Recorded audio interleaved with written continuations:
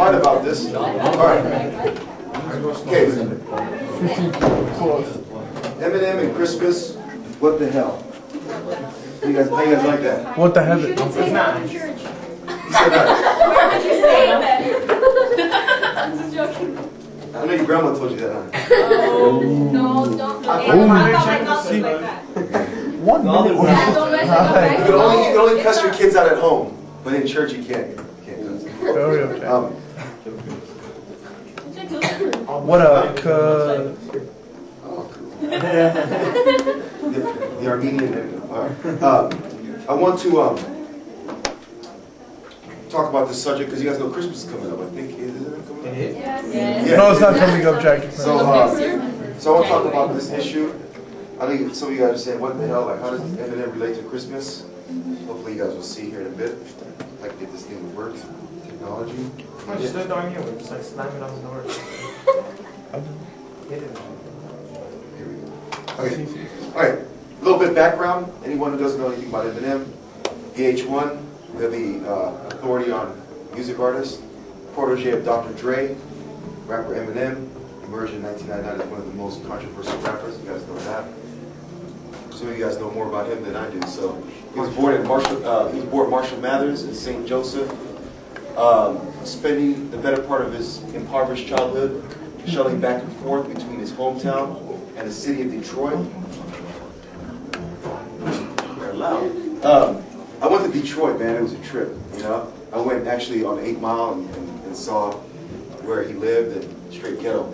But that's another story. Initially attracted to rap as a teen, Eminem began performing at age 14, performing raps in the basement of his high school friend's home. Many of you guys know he came out as an underground rapper. Yeah. Actually rapped in places like Project Blow here in LA. Was part of the whole battle scene there before he became popular. If anyone ever wants to go to Project Blow, you can go on a Thursday night. They usually start, they open it up around 11 p.m. That's where like a lot of great rappers came out of. Jurassic 5, Amon, Pigeon John, many great artists. Also Black Eyed Peas came out of this whole Project Blow. It used to be called the Good Life Cafe. So Muslims bought a cafe and told a bunch of youth in the 80s, early 90s that they could have a place to rap.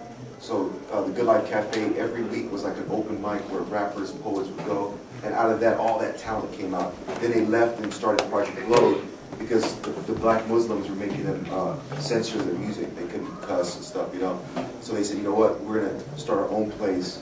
And then many great rappers before they got famous, like Eminem, have went through that place and did park battles, and so it's an interesting place to go there. It's at Lemur Park. It's the longest underground hip hop spot in LA. So, like I said, many great talent has come through there. It's a good experience to go there. And Eminem is one of those people. You know, he went there, was involved in different battles. But he began performing at age 14, performing raps in the basement of his high school friend's home.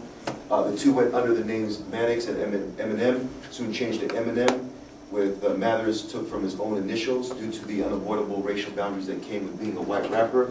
He decided the easiest way to win over underground hip-hop, because the underground scene is very racial, as far as commercial white rappers who basically just are into selling albums and not really saying anything deep. And that's why Eminem that's why he's loved, because he's so deep and he has an underground style to Dre's commercial beats. You know what I'm saying? He's, you know, like I was listening to Game and looking at his lyrics this week. He's shallow. He's not saying anything. You know what I'm saying? And I don't know how long he's gonna last the game. We had a good discussion about that last night. Me, Pete, and Albo and a couple other people. We're talking about like the shallowness of mainstream pop rap and stuff. So, but I think Eminem, he transcends that because he did come out of the underground, which is about lyricism. It's about depth. It's about content. It's about really saying something that people can chew on. You know what I'm saying? And so he has that flavor to him. Due to the unavoidable boundaries that came with being a white rapper, he decided the easiest way to win over an underground hip-hop audience was to become a battle rapper and improv against the MCs in clubs. So if you're a battle rapper, you have to be witty. Artin is really into like battle rapping. He can tell you a whole lot about these witty, smart, comedic battle rappers. They're very intelligent, man. You know, I mean, almost geniuses in the way that they can say something on the spot about you and make it comical. Think about that, man. That's like huge. You know what I'm saying? So again, I think society in 20 years will look back at hip hop as an art form and say, whoa, you know, like you look at rap art, it's like, man, there's so many like layers and textures and themes and images and arrows and words that you don't. Sometimes like you have to know how to even study graph art. You know what I'm saying? And like I'm saying, I think in 20 years they're gonna have college courses, which they already do at UCLA, USC, some of the Ivy Leagues on hip hop. But in 20 years they're gonna start looking at the art and saying, man, they were saying a whole bunch of stuff in this stuff, and we just looked at it as like a pop cultural, you know, bunch of little ghetto kids are messing up our cities. You know what I'm saying? I think it transcends that, and I think Eminem proves the sophistication that comes with communication through rap and some of these MCs, because he says things that no one has been able to say in a way that really like makes you think and go, whoa. And we're going to look at one of his songs today, and we're going to talk about how it relates to Christmas in Christ. His debut record came in 1996. Infinite broke his artistic rut, but received few reviews in comparison to Nas and I think it's supposed to be Jay-Z. The J is gone. Okay. Came unfavorably. Undaunted, he downplayed many of the positive messages he had been including in his raps and created Slim Shady, the character, alter ego, who was unafraid to say whatever he felt. I mean, that's very smart. Tapping into his innermost feelings, and this is what I like about Eminem, is he's able to touch his emotions more so than any other rapper. Most rappers only talk about objects and things. You know, that's why I hate Game. You know, I don't hate him, but I hate his lyrics, because he's shallow. He just talks about cars and bling and women. It's like, come on, that's easy to talk about objects that everyone else is talking about. You know what I'm saying? But to touch into your core feelings and to bring it out in a way that people can say, I relate to that. That's like the Psalms of David, where he's like, God, I just want to kill my enemies, you know? He said in some of the Psalms, he's talking to a soul. He's like, soul, what's wrong with you, soul? I mean, you know, like how many of you guys have experienced that where you're talking to yourself because you're so lost in yourself? You just like, you're like, soul, what's wrong with you? Come on, believe in God. Believe, come on, cheer up, be happy. But you just can't seem to muster up in your heart the ability to be happy and to be right with God, you know what I'm saying? Or to have that open communication because your soul feels lost. Eminem kind of does that stuff, man. The conscience, the soul, his anger. So he was able to tap into his innermost feelings. He had a bounty of material to work with. When his mother was accused of mentally and physically abusing his younger brother the same year, around 96, the next year his girlfriend left him and barred him from visiting their child. So he was forced to move back in with his mother, an experience that fueled his hatred toward her and made him even more sympathetic towards his brother. So the context of his fame is that he was going through hell in his home. And I don't agree with everything he did, as far as, you know, talking about some of the crap and things that he went through with his mom and the way he kind of bashed her. I don't care how evil she was, but he did it. And now we have to confront it. You know what I'm saying? You know, it's just out there. You can't stop the voices. You know what I'm saying? You're either going to close your ears or you're going to say, okay, what is it I'm hearing? And how does this relate to God and the world and me touching the world? You know what I'm saying? And again, that's what we're trying to do this last few months as we ended 96, was to bring a whole new way of thinking to Unshakable.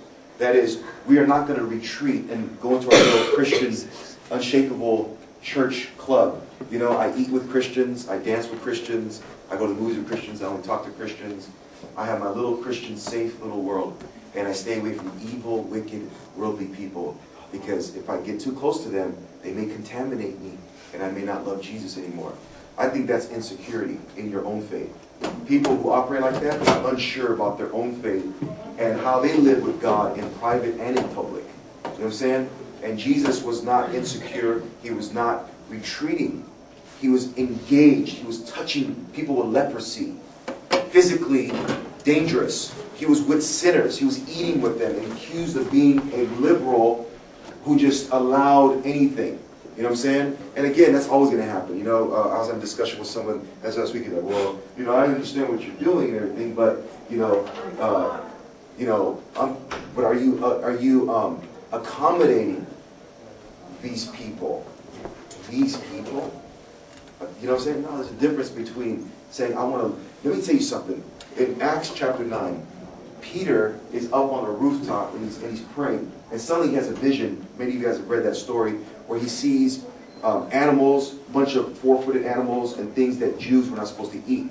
Things that were not kosher and clean, okay? And suddenly in the vision, God says, Peter, do not call what is clean unclean anymore. And then in the vision, Peter says, well, Lord, I've never, done that. And then suddenly the vision leaves. And simultaneously, there's a man named Cornelius, okay, in Caesarea, who, in his prayer time, an angel appears to him. It says, this is Acts chapter 9. Go home and read it.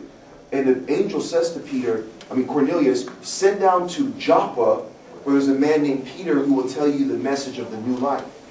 So Cornelius was a centurion, a Roman, in a sense, captain or general over 100 soldiers. Basically, he sends his servants, he's well off, to Joppa to ask to look for a man named Peter. Okay, the angel tells him where he's staying at, a man named Simon, the leper's house. So I don't know what that's all about, but he goes there, and basically Peter is on the roof meditating. Suddenly he hears the commotion of these men who are looking for him. And the Spirit, it says in Acts, tells Peter to go with the men. Okay, so there's this subjectivity where the Holy Spirit says, okay, go.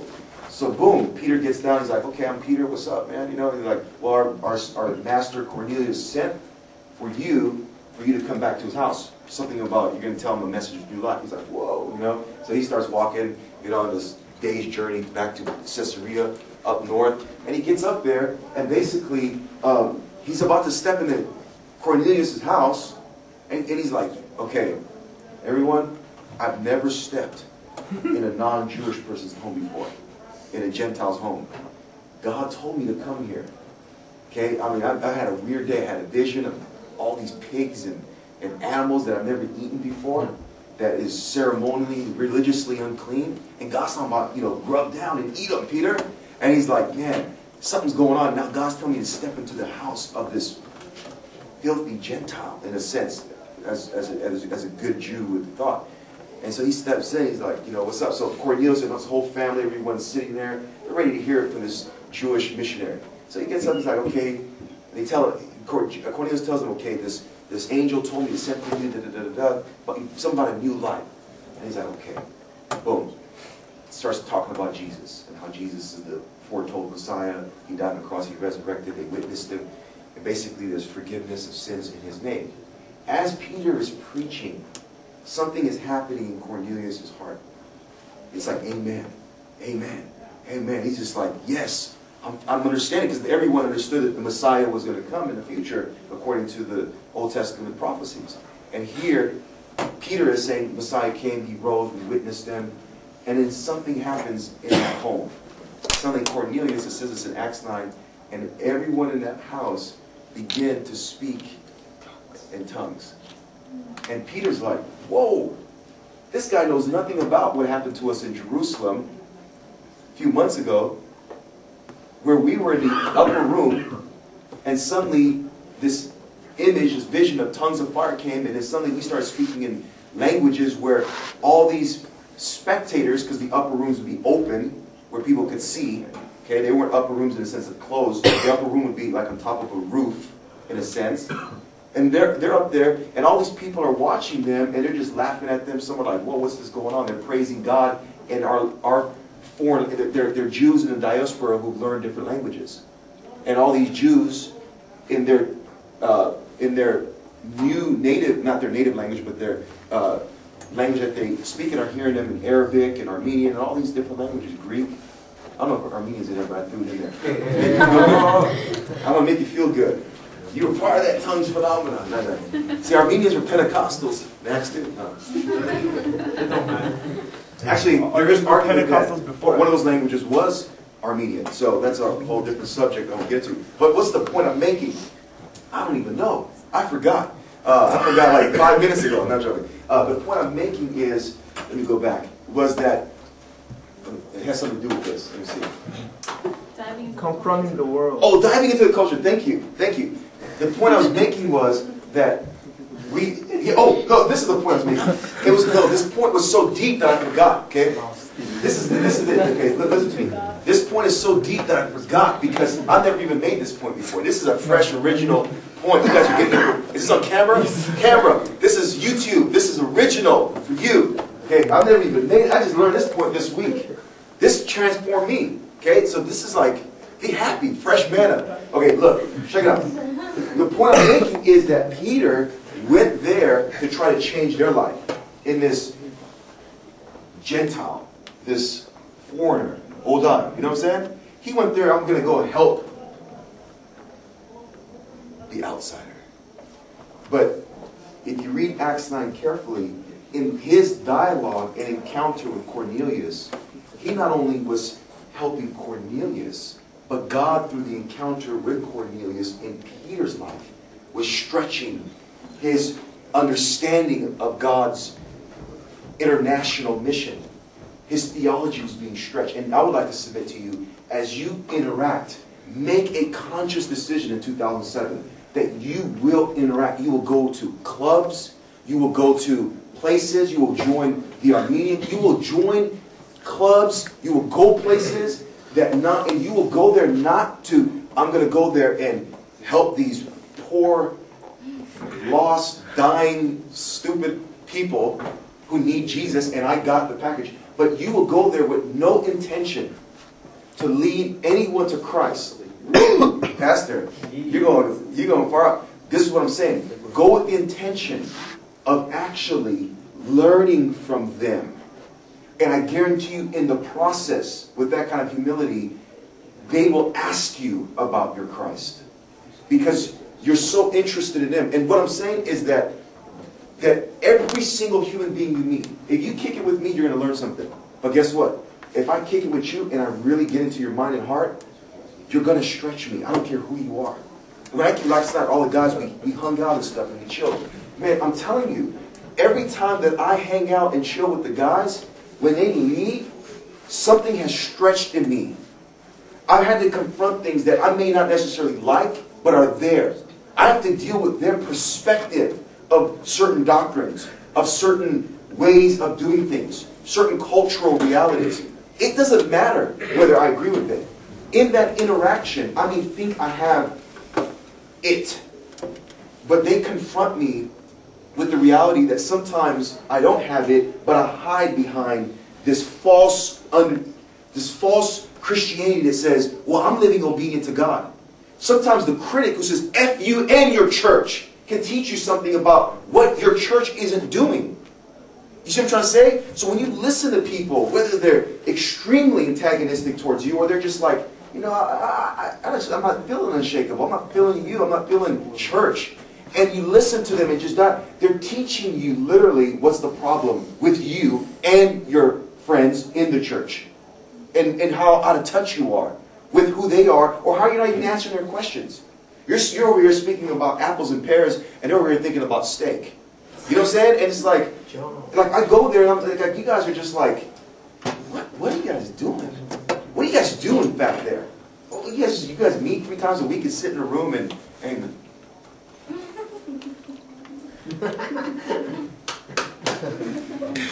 you guys play music and you guys are like, It goes to his face. Jesus. Why can't you do that at home?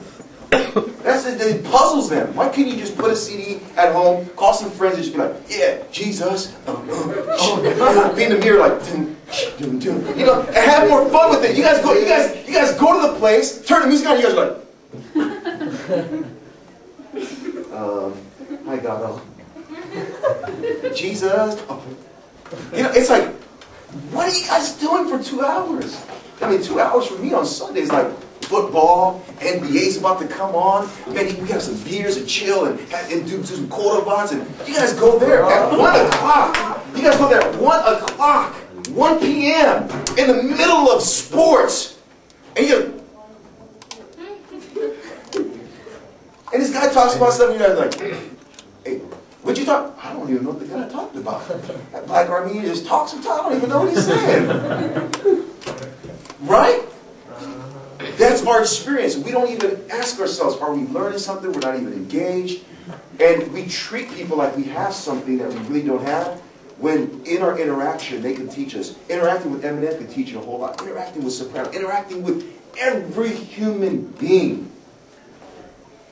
Get off your fake, phony Christian podium and get real with people. Listen, Cornelius taught Peter that God, love, and work of salvation is outside of just the Jewish community. And Peter's still strong with it because he was racist. As far as he was concerned, he was ethnocentric.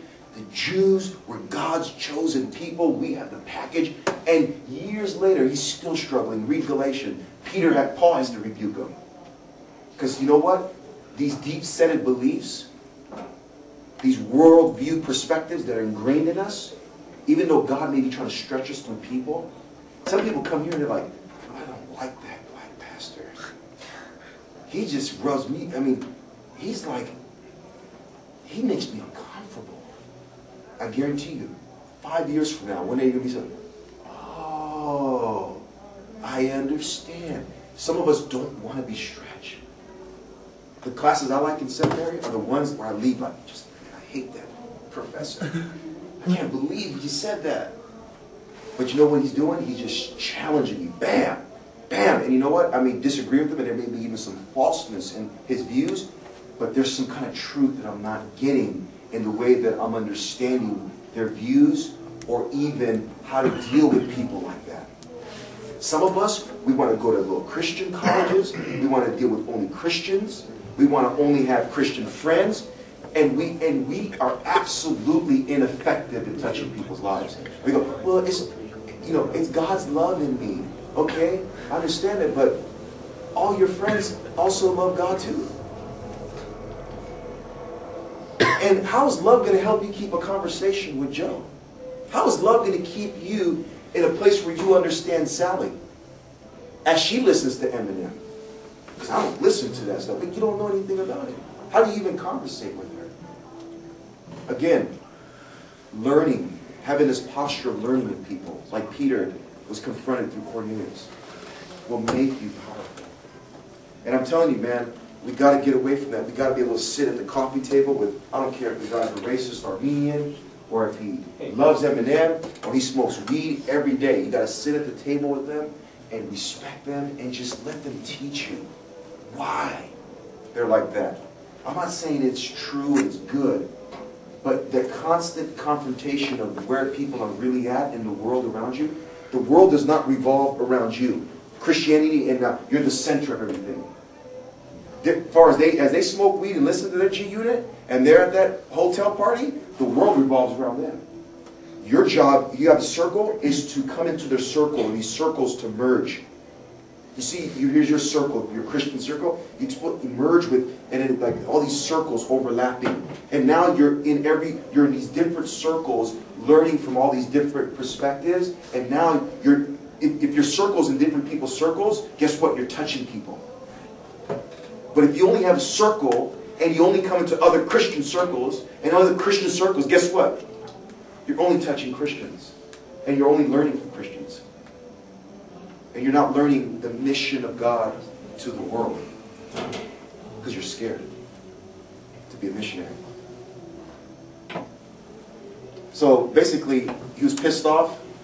And you know what's interesting about Eminem? All the issues he had was with women. So you can see why he's very misogynistic. He's just like, I hate women in a sense. You know what I'm saying? And also, the material he was writing was uncharacteristically dark as he began to abuse drugs and alcohol at a more frequent rate. And unsuccessful suicide was the last straw, as he realized his musical ambitions were the only way to escape his unhappy life. And you could really see that. Like, the guy pours into his music. He probably spends like a week just doing one song. I mean, Tupac, much as I like Tupac and I disagree with some of Tupac, he was noted for being able to write a song in like 10 minutes. You can tell that. I don't care. His lyrics are not as well crafted as Eminem. Tupac said a lot of stuff, but he doesn't impress me, his lyricism. It's like he listens to it like, okay, yeah, I like your passion. His interviews are better than his songs, if you ask me. If you want to scrap about it, we can take it outside. Not joking. But all you Tupac jock strappers, I'm sorry about that.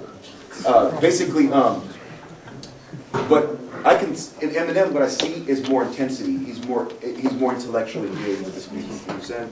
And I think that's why he sold more albums. And I think his whiteness has kind of affected him because hip hop is still a African American Latino genre in a sense. And your authenticity is characterized. I don't care who says what. Your authenticity in hip hop, and if you don't believe me, just listen to some of the Armenian rappers, is how black you can be. Oh God. Okay? And then they'll sit there and talk about blacks. It just confuses me. That's like me being like, "What John expresses? Hayır chimsire." Black guy speaking Armenian and he says he doesn't like Armenians. What the hell is going on here? This guy is falling, you know, it's like I don't get that one. That's like Seinfeld comedy right there. You know, and they'd be like, yeah, you know, those niggas, you know, it's like, whoa. All right, okay. Unsuccessful suicide attempt was the last straw as he realized his musical ambitions were the only way to escape his unhappy life. And you can see that. I mean, he's into it deeply. He released the brutal Slim Shady EP, a mean-spirited, funny, and thought-provoking record that was light years ahead of the material he had been writing beforehand. People allowed him to escape through Slim Shady because Slim Shady was an alter ego. Marshall Mathers is like a whole different issue. It was him. And he said things in that we're going to look at today in this thing called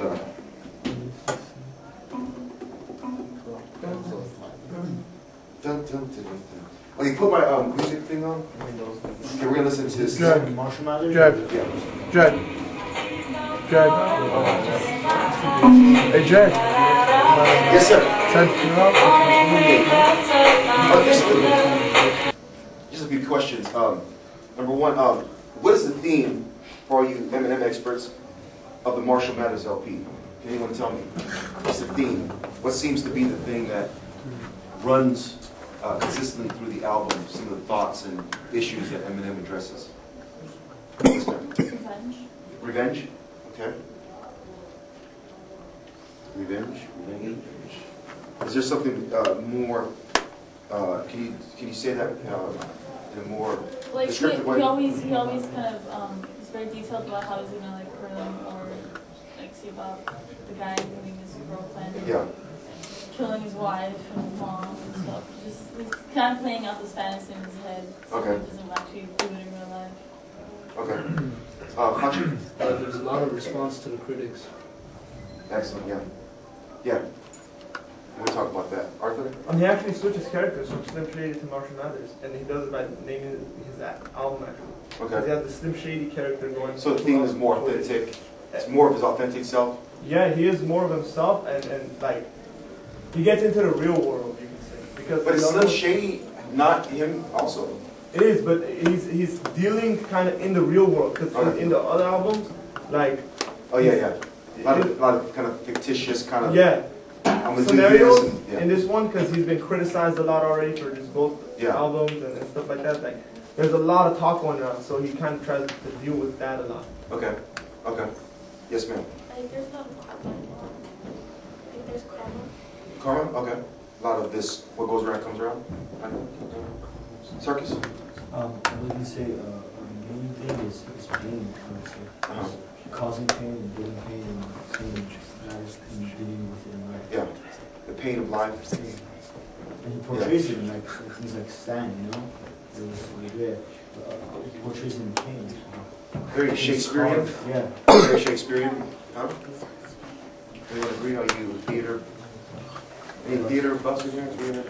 Shakespearean? What are they teaching you? Nothing. Nothing.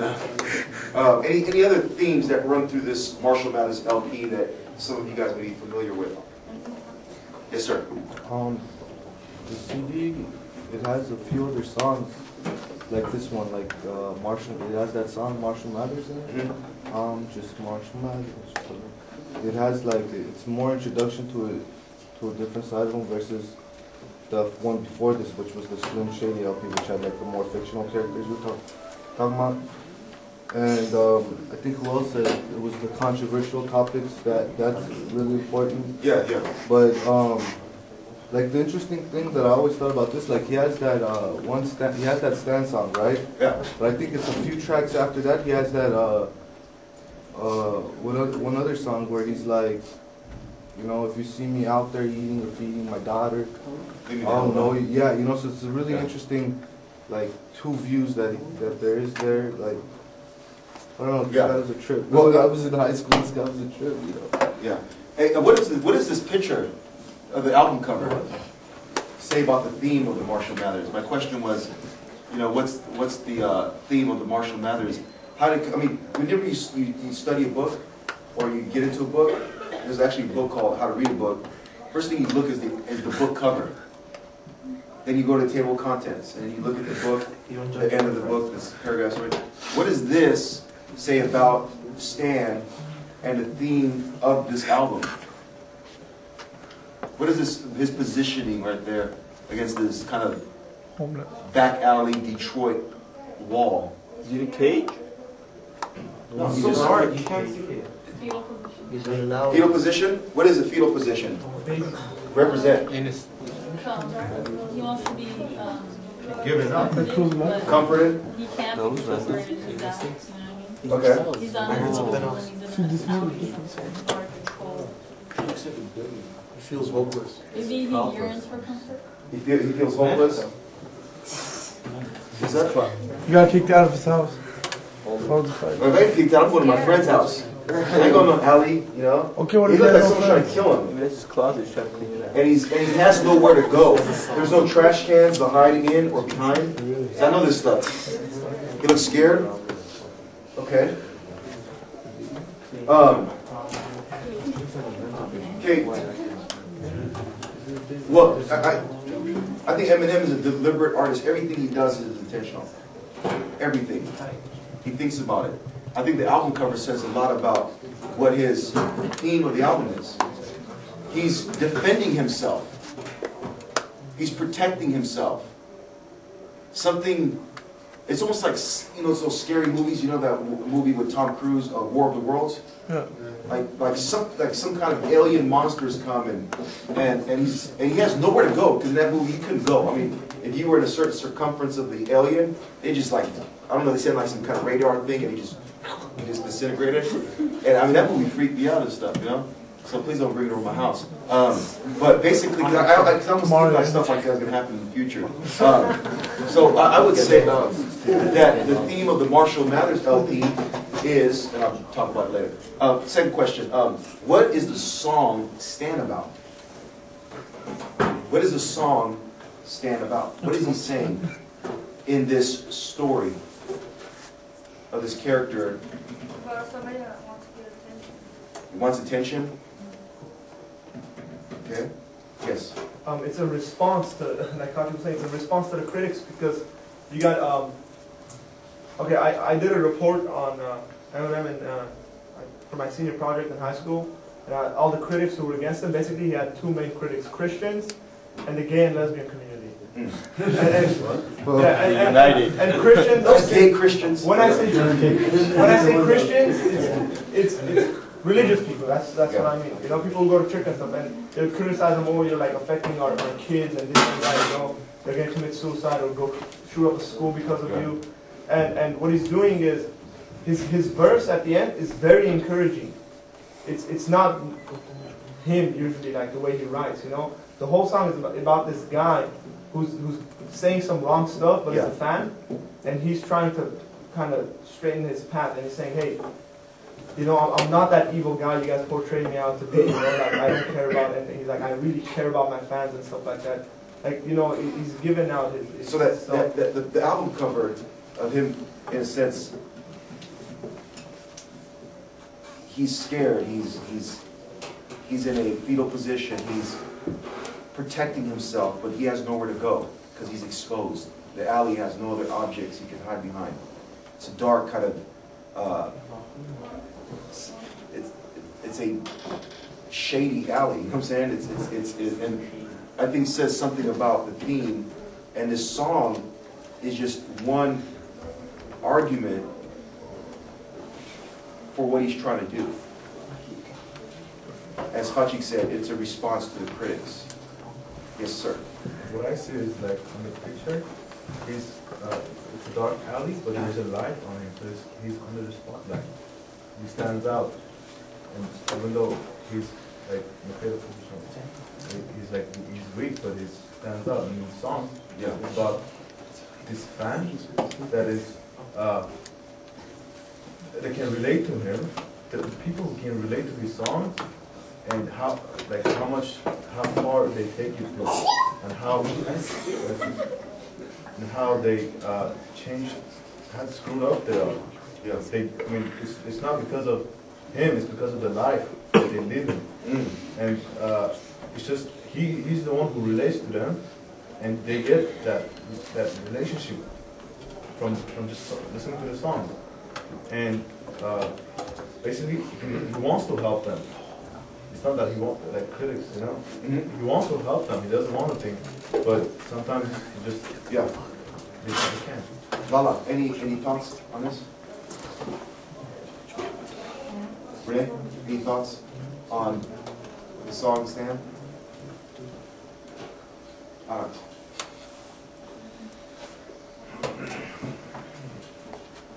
Yes, ma'am. Oh, now? I have a thought that besides that, like, I think Stan knew about Marshall Mathers' lifestyle before he became a rapper. And he was living the same lifestyle. He's like, my wife is pregnant and such, and I think he related more to the lifestyle than to the song. Okay. And he bleached his hair in Marshall Mathers' color, like in the video, and such. It's the lifestyle that he's singing about, but he's not really living that right now because he's making millions of dollars just by rapping. That's deep, girl. Man. It's good. You got interpretive skills. Stan, I think.